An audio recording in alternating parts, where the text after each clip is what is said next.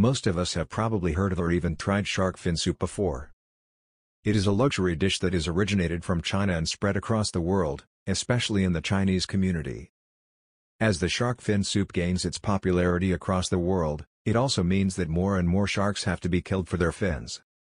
Studies show 73 million sharks are being killed each year for their fins alone. As a matter of fact, it is absolutely legal to eat a shark, but what makes many countries ban shark fin soup and shark finning? That is because of the method that fishermen use to obtain those fins.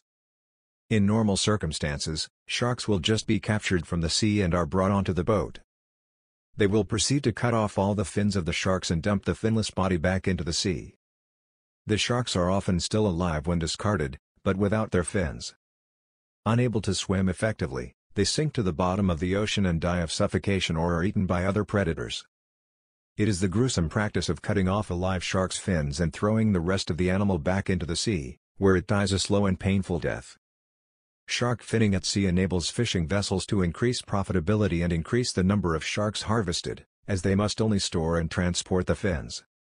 Other than that, sharks are apex predators and play a vital role in maintaining marine ecosystems.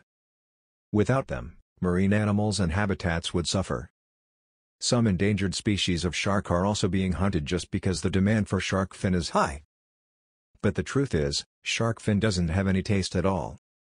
It is just a thing that is perceived as tasty by us consumers, but actually, it is not. Shark fin soup is tasty because of all the other ingredients that are being added in, not because of the shark fin. The good thing is, the world has realized the effect of shark finning and it has been banned in many countries, and the same goes for shark fin soup. Some countries require the whole shark to be brought back to port before removing the fins. Let's hope this cruel practice will be ended one day. Let me know down in the comment whether you have tried shark fin soup before. Hope you learned something from this video, and please do like and subscribe for more content in the future.